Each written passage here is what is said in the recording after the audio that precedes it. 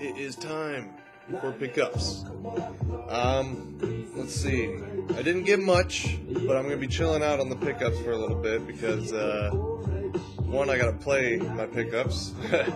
Two, I just ordered a new video card, so Battlefield 3 is probably going to be taking over my life. Oh god, I can't wait. Anyways, first off, Super Mario Kart. You got that for $5? No, $8, sorry. Same place. I used to play the crap out of this when I was a kid. Bayou Billy. It's got side-scrolling, beat-em-up part, and then it has, a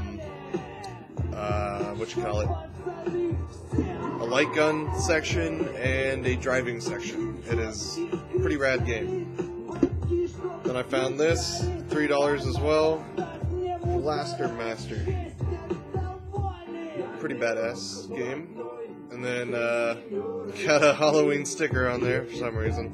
I actually kind of remember that sticker. Another badass game I used to own and play the fuck out of, Jackal.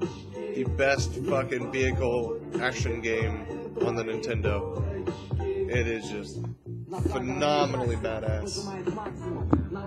Then I stopped at the comic book shop before I went home and found these two here. Our Army at War, #1, Sergeant Rock. It's pretty badass. It's like a parallel. When you're reading it, you're reading a World War II story and an Afghan story at the same time. But it all, I don't know, it's all relevant. It's really, really neat.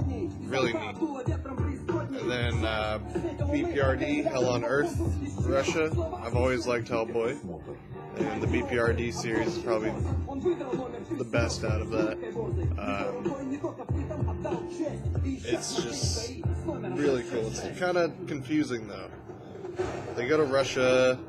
There's a infection of some sort there. Crazy ass monsters. They get torched with a flamethrower. I don't know. While I was at the comic book store, I noticed this. I guess this just came out yesterday, Friday.